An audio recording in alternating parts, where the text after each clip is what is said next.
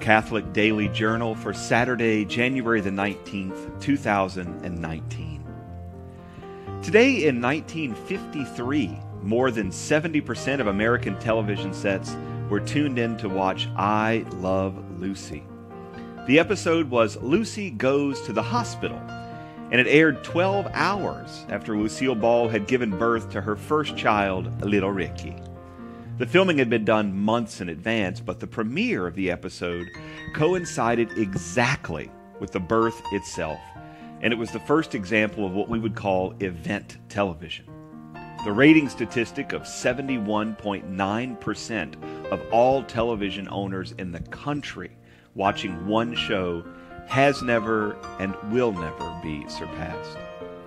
Lucy died in 1989, but her son, Desiderio Alberto Arnez IV, is 66 today, and he was born without any hijinks or pratfalls that made America love Lucy. And today in 1883, Thomas Edison's alternating current electrical lighting service went online for the first time in the town of Roselle, New Jersey.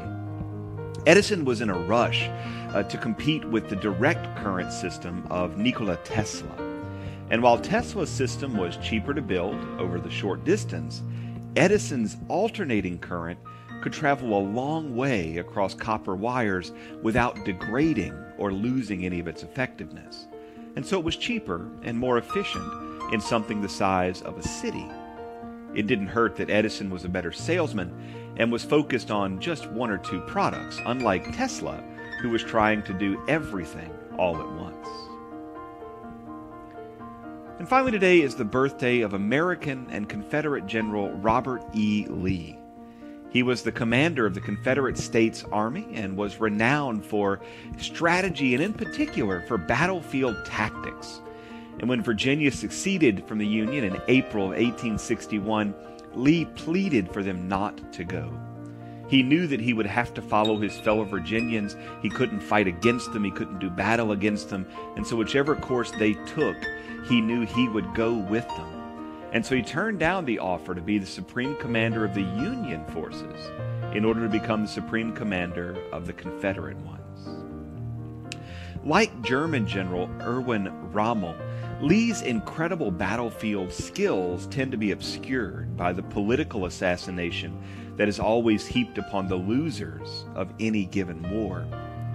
In the last 50 years in particular, the real history of the war between the states has been all but rewritten to make what was in reality a complex political battle, a war about sovereignty, economic rights, and the vast cultural divide between North and South, into a simple black and white righteous rejection of slavery.